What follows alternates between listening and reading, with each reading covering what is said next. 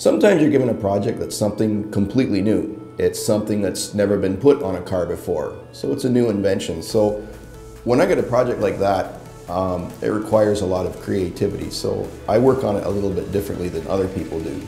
Like most kids, I played with Lego. I would build these large-scale Lego ships, battleships. They'd be like 5 and 6 feet long, and they'd have all kinds of moving parts and working parts and stuff like that.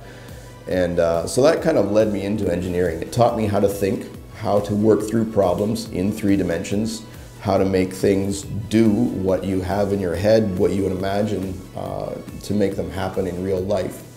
It's great when you build something out of Lego because you've got it in your hands, you can see how it moves and you can see how it changes shape, and you can show it to others.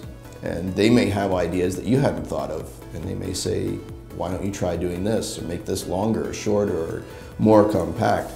I kind of got known in the office as the Lego guy, and people would take videos with their phones and show it to other people, and it caught on. So so far I'm the only one that's using this tool to design stuff, but maybe in the future it'll catch on with other people.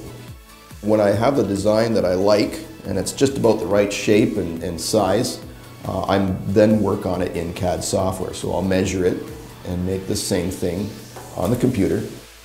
I was able to work on racing car parts at one point in time, and that was really thrilling because I was able to work on an engine block that's kind of the main center of an engine. It's a really kind of important part, and it got put into an actual race car, and it was going around the track, and I could watch it on TV and say, that car, that's got my part on it, you know, under the hood.